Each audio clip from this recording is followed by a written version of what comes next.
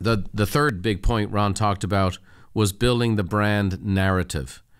And he covered 5 key questions. And you can always tell when someone has phenomenal content and a lot of it, is he went through these very fast. And if you were out for a walk or you're driving your car or wherever you were, I doubt you had the chance to write these all down. And this is one of the reasons we do these follow-up episodes, because when there's gold dropping out there and great nuggets, I want you to get them.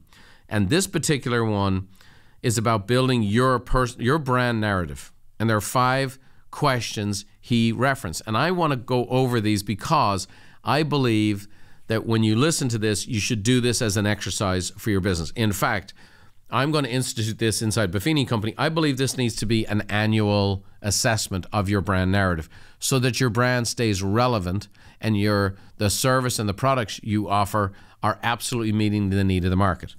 So the first thing he said is, what's going on in the world? Right? So it's what's going on in the market, what's going on in the customer experience. And we've had all these things, from pandemics to wars to lockdowns to all these work from home, all these different dynamic changes. The Great Resignation, we talked about that for a moment. So what's going on in the world? We talked about the restaurant business and how restaurants have, the last couple of years, have all developed some form of takeout or delivery. And yet that is a very different business than in the sit-down dining, have a great experience. And so what's going on in the world? The second great question we all need to ask is, what problem does that create? So here's what's going on in the world. What problem does that create? I mean, ultimately, all of marketing is find a need, fill a need. All entrepreneurship, find a need, fill a need. Well, this is a very specific way to do that with your existing products and services. So what's going on in the world? What problem does that create? Third, fundamentally, what do you believe about that problem? So fundamentally, what do you believe? It's very important that your products and services are aligned with what you believe the solution is or should be. Otherwise, you're working to just make a buck and you're not being true or authentic. There's no way for you to align your personal brand if your values are not aligned. So it can't just be, I think this is how I can make money. Now, he talked about it taken all the way through to how can you make money.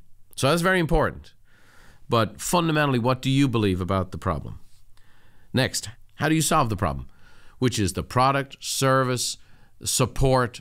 How do you support that problem? Your pricing, everything goes into that. How do you solve that problem? And why should we believe you? Why should we believe you?